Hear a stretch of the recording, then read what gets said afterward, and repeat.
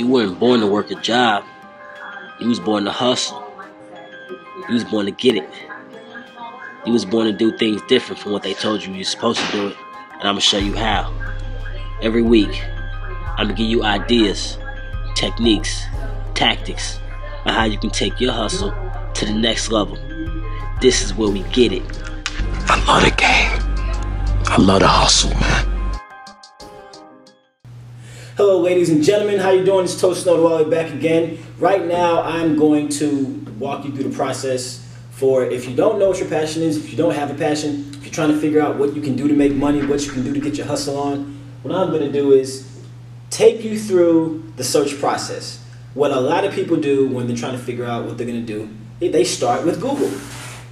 So what we're going to do is we're going to go on Google and we're going to type in how to make some money.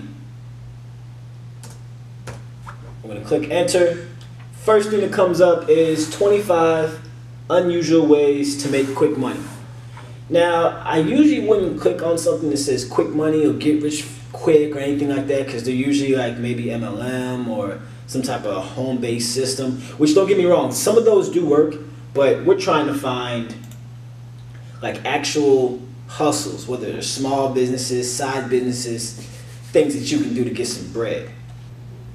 Sell your body parts? No. I'm dead serious. That actually popped up. Sell stuff on Craigslist. Sounds like a good idea, but what happens when I run out of stuff? Okay, here's one that we have. Make stuff to sell. I remember I gave you guys an example in an earlier video of a friend I had that was selling body sugar scrubs.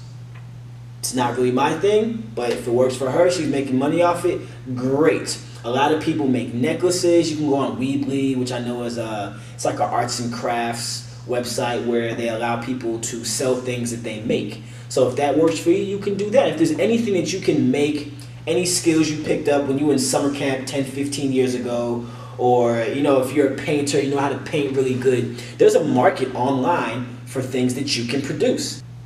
Find an online gig.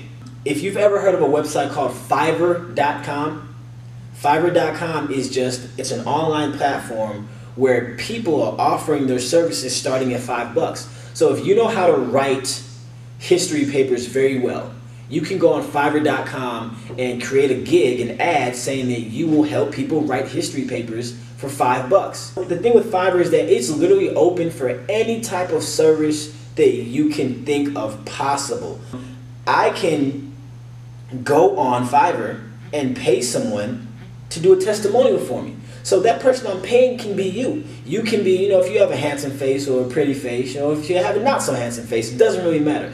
You can put up a gig saying that you will do testimonials for people's products. So if I make iPhone cases, I could send you my iPhone case and say, hold it up in the video and talk about how good it is, how great it is. Fiverr is a great place to make a little bit extra money, to kind of just discover your entrepreneurial spirit. If you don't really know what direction you want to go, or you just know you want to be a business person, but you don't really know what that means to you yet, then a place like Fiverr.com is a good place to kind of start and just gauge what your entrepreneurial level is, or just gauge like how big or how small that desire is to be a business person is. My first task to you would be to really just sit down, grab a piece of paper and a notepad and write down the things that you think you're good at. Write down the things that you think you know how to make, or you know how to create for either next to nothing or for nothing.